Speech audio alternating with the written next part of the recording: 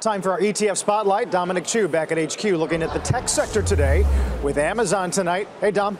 Hey, what's going on? I mean, what's going on right now is Facebook shares certainly dragging down the S&P 500 technology sector. You can see they're off by far and away the worst performing sector, off 1.5% right now. We want to turn our attention to what's happening now with Facebook, right? Facebook is already working its way through a lot of the markets, and then Amazon. Now, many traders are watching and turning their attention to what could happen with Amazon.com shares because it is going to report its quarterly results after today's closing bell. Amazon stock already hit a record high in trading yesterday. It's now also trading in a similar trading setup to what we talked about yesterday with Facebook.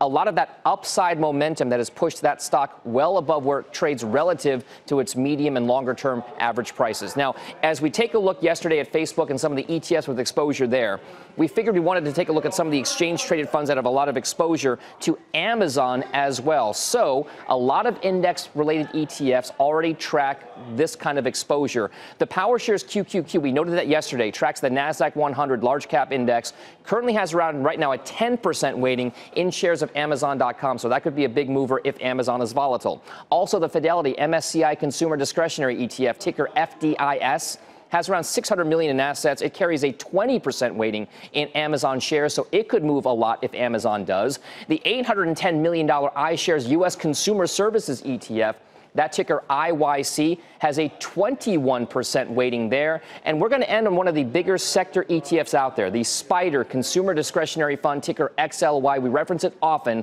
It's got nearly 1/4 of that fund in Amazon.com. So, Sarah, as we talk about Facebook and its effects on ETFs today, Amazon shares, if they do get volatile, could have a huge effect on some of these exchange-traded funds. Back over to you.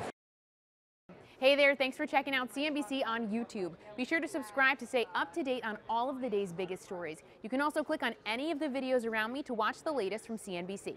Thanks for watching.